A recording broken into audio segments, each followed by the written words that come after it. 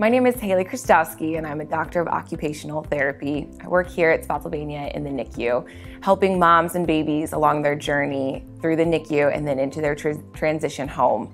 While the babies are here, I will work with them on helping to strengthen them, increase their tolerance to handling as they move from being held to being back in the crib. I'll help the babies learn to self-regulate and transition from a crying state to a calm state by themselves without the need for us to help them.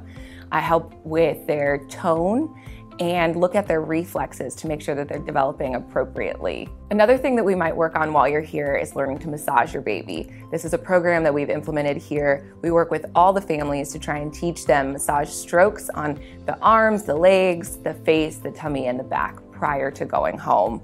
And in preparation for that transition home, we will also talk about swaddling your baby, positioning them at home, putting them on their tummy and helping them to play in a developmentally appropriate way, toys that you can use, and different activities that you can begin with them as soon as they come home. While you're here, I will likely be working with you 3 to 5 times during the week. I often come every other day throughout the week, trying to help that transition with you and baby.